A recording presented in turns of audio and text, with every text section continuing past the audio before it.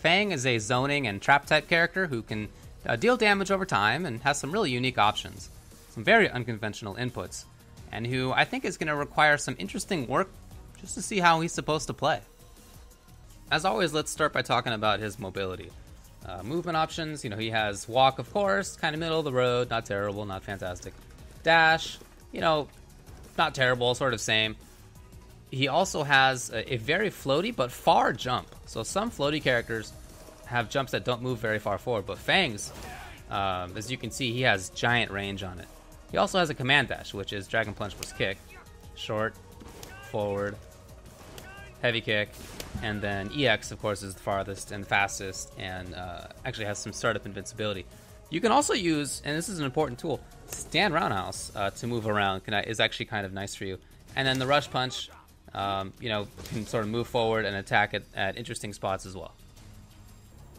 Fang's important ground buttons include stand strong, which is cancelable on the first hit, pretty good range. Crouching strong, pretty good range as well, also cancelable. Stand short has good frame advantage, pretty good range for itself. Crouching medium kick has an excellent hitbox. Stand roundhouse, important for attacking while keeping charge, and also can be linked out of, important in combos. Stand fierce, important for crush counter. Where Fang starts to get a little bit weird is in his special moves. First couple are not so strange. First one is a mine or a bomb, whatever. Short version knocks down, doesn't leave anything. Medium doesn't knock down, but does leave this little bomb for a little bit.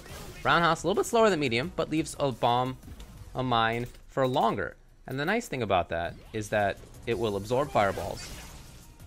EX will absorb 2 fireballs or an EX fireball. Really gives you some time. And the fact that that's controlling space like that means that you can, start doing other things. If the opponent tries to walk through the mine, they'll get hit. They land on it from the jump, they'll get hit. Although do note that if Fang gets hit, they go away. The EX version also very important for combos. And then you saw the rush punch right there. So let's talk about those. Jab version, shortest range. Fierce, longer range, more damage. Strong is in between. Medium is in between.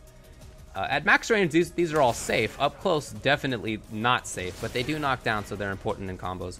EX is -3 up close. Safe against most things in the game. Some buttons, some special moves can punish, but most cannot.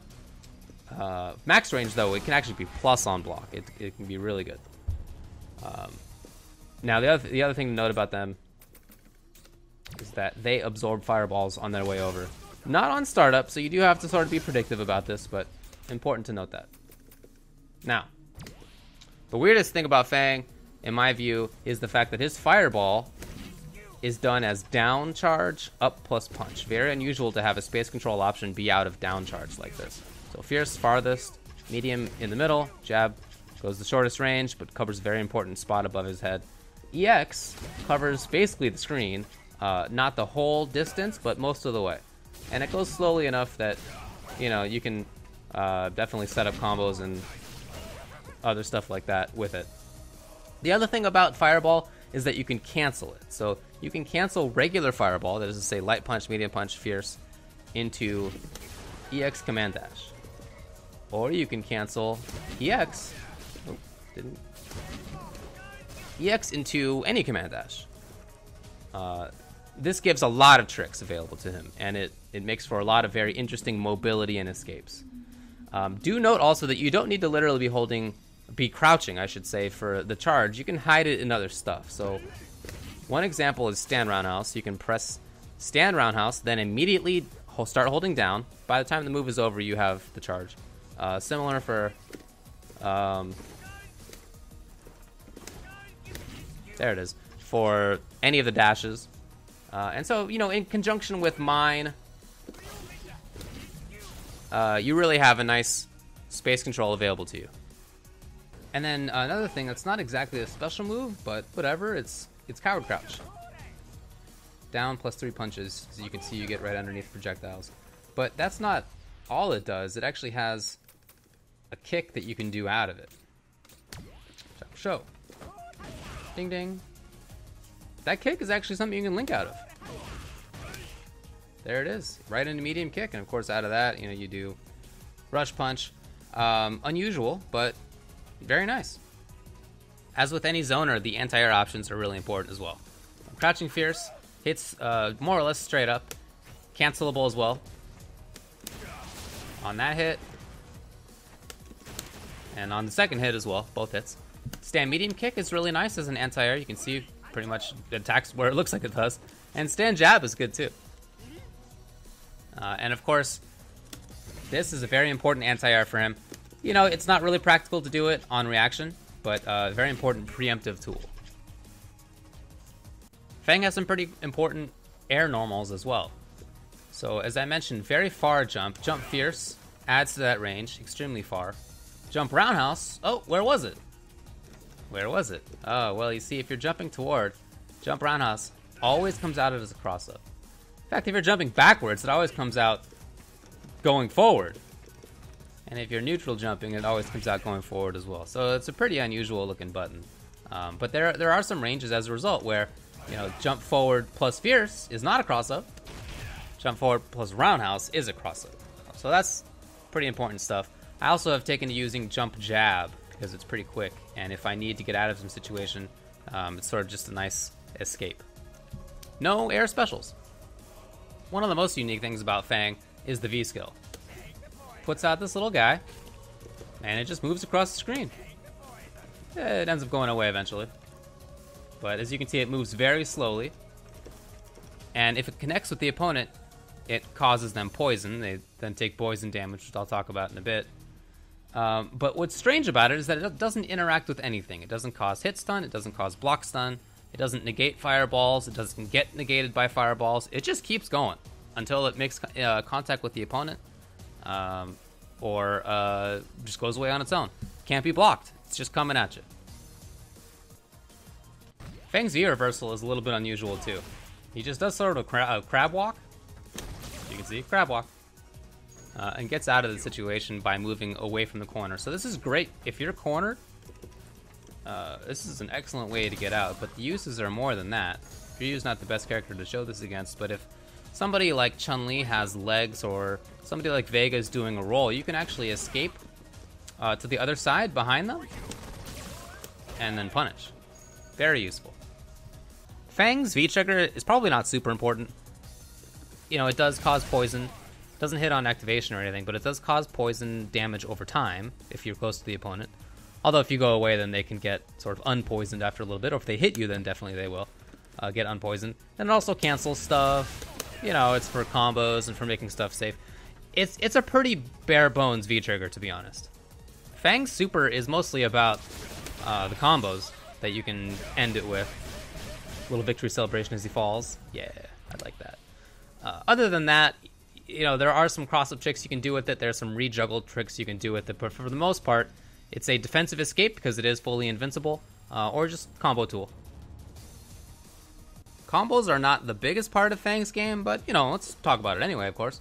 So if you need something and you're right up close, and it has to be fast, then stand jab, stand medium kick, medium punch, rush punch, probably your best bet. If you're a little bit farther away, crouching strong into jab or EX rush punch can work all right. It is a little bit slower, but if you need that extra range, there you go. An important hit confirm for him, really the only one other than jab medium, is stand roundhouse, links into crouching strong. Not the most complicated character when it comes to links and combos. So what do you do if you find a jump in opportunity? Honestly, all I do is this. I know that's very simple, but it seems most efficient to me. And I like it too because you can delay the fierce cancel a little bit. Enough time. Oh. As you can see, a little bit of delay. Enough time to get charge after you do a cross-up as well.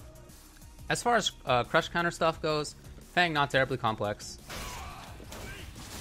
If you get a fierce crush counter, you actually can't get stand roundhouse in time in most situations. So best thing to do is probably just another fierce. As far as the roundhouse itself, it doesn't crush counter, but it does give you enough time to link into the stand fierce afterward. There it is. To give yourself a little bit more damage. If you find yourself with a V-trigger cancel opportunity, if you find a bigger spot, again, not terribly complicated. pretty decent damage. 292 is not too bad. And of course, again, as always, you leave them poisoned, and that does take off a little bit of extra life. I haven't really talked much about what the poison does. Let's get to that before we get to the rest of this thing. The way that poison works is that any special move or super or V-skill will make the opponent poisoned. And as you can see on the top right there, their life slowly drains. Just a little bit. Very slowly. Poison doesn't last forever. It just went away. And it also goes away if the opponent hits you. So there are these two very important ways to get rid of poison for the opponent. So how should you play Fang? Well, he's the newest character, so jury's definitely still out. But he does seem like a zoner. You know, it's nice to have Roundhouse Mine up as sort of a guard.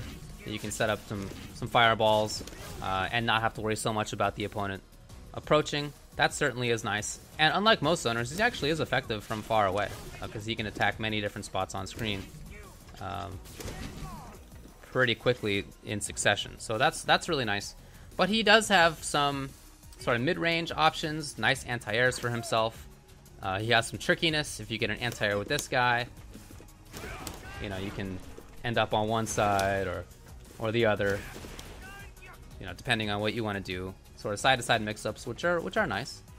And you can move around while you're charging. I mean, like I said, you do have down charge for this fireball, but it's not the case that you have to be seated. You can actually press stand roundhouse, then down charge. Then by the time the end of the move comes, you actually have enough time for the up fireball. Same thing for the command dash. So you can actually move around and immediately throw a fireball. So he does have some interesting zoning control, a little bit of mobility in there too. Hit and run is nice for him. That jump is just so far. This is a range where if I were to jump and not press a button, Ryu's not anti-air me. I mean, there's no Dragon Punch that's going to hit me out of this. But from this range, you know, I can hit him if I want to. So that's really nice. And he has some trickiness when it comes to being up close. Stand roundhouse is +1 on block, which means that you can set up some frame traps against some characters. And keep in mind he has this thing. And there's some ranges where it's real ambiguous as to whether you're going to do jump fierce or jump roundhouse for the not cross up or for the cross up. So all these things are sort of going on at once. Got to figure out what we're supposed to do. But it does seem like he has, again, zoning, hit and run, and a little bit of offense in there too. That variability means that it's kind of hard to know what his sweet spot is. He does have some control from far away. He has nice anti-airs from about here. He has some nice options for himself about here. Hard to know. Hard to know. A lot of different stuff going on. Defensive options. So I said super is invincible. This is hit invincible and is a great escape. And his V-reversal, I think, is one of the better ones in the game because it lets you punish some stuff that otherwise you wouldn't be able to. And it lets you get out of the corner. Offensive options we touched on briefly, but you know, the mix-up between jump fierce or jump roundhouse can be really mean. There are just some real ambiguous spots for it. Frame traps are in there after stand roundhouse. There's some interesting sort of knockdown into which side am I going to end up on situations as well. So what should you avoid as Fang? Well, I feel like one of the things to avoid is reliance on this. The V-skill is a cool idea, but the poison just doesn't matter as much as controlling space. You're not going to take off as much life via indirect poison as you will via direct hits.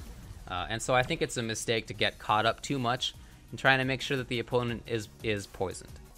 As for why to play Fang, I think if you're the kind of person who likes picking up new stuff, figuring out new stuff, then Fang might be for you. He's not an older character, a legacy character, who you more or less know how they're going to play and what their options are going to be and what they're looking for. With Fang, as I've mentioned, there are a ton of different options, and we need to figure out that puzzle, how to put them together and how to make a real, legit character out of him. If you want to be in on that process, he's for you.